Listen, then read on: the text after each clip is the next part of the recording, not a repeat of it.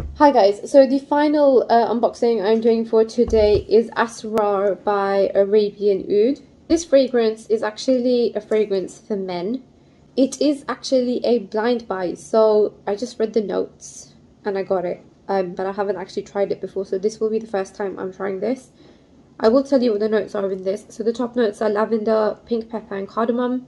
The mid notes are amber, oud and caramel, and the base notes are vanilla and musk. So I'm going to open it up for the first time, see it for myself for the first time, show you guys for the first time as well. And then also I'm going to tell you my first impressions on this fragrance.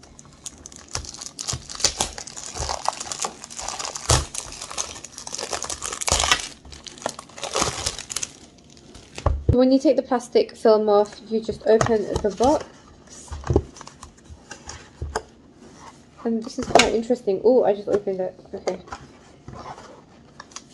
Well, let's just do it like that then.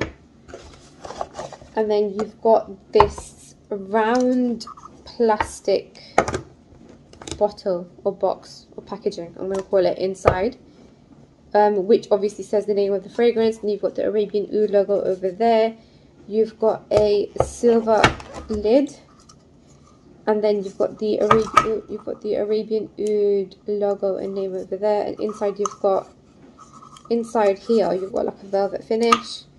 And then the fragrance sits inside this round box, or inside the base, or I've just pulled out the base. Yeah, I have pulled out the base. Oops. Anyway, that's how the bottle is. I'm going to put that back in there. That's actually really pretty though. I mean, like, it's really cool, very trendy for a man's fragrance, I'm going to have to say. And that's how the bottle is. So the bottle itself is actually very trendy as well because it's a different shape. You've got the cap as well, which clicks on, and then I'll show you the cap. So on the cap you've got the Arabian Oud logo, and then you've got like a rubber ring, a thick band around the cap. But this is a blind buy, so what I'm going to do is I'm going to spray it inside the box, because I've just sprayed Amber Musk Al Haramain on one arm, Oud 36 Nui Al Haramain on the other arm. So this one unfortunately is going to have to go inside the box, but I am going to spray it and tell you guys what I think.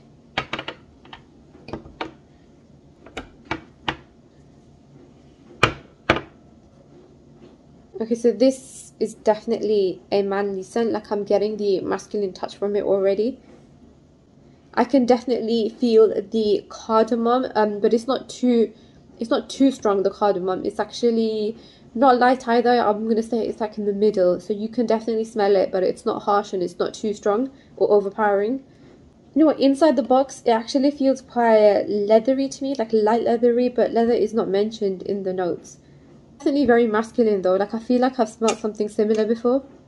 To be honest, out of the box I can't really tell you what I can smell, but I can definitely smell the cardamom, and I can definitely smell like that masculine touch, you know, that woody, leathery, ambery, oody feel to it, if that makes sense. That's good actually. It's quite different to what I've recently bought from Arabian Oud. I think this one is definitely 100% masculine. So I will try to do a full review on this, but I don't see it fitting at the top of my list, to be honest, because it is quite masculine.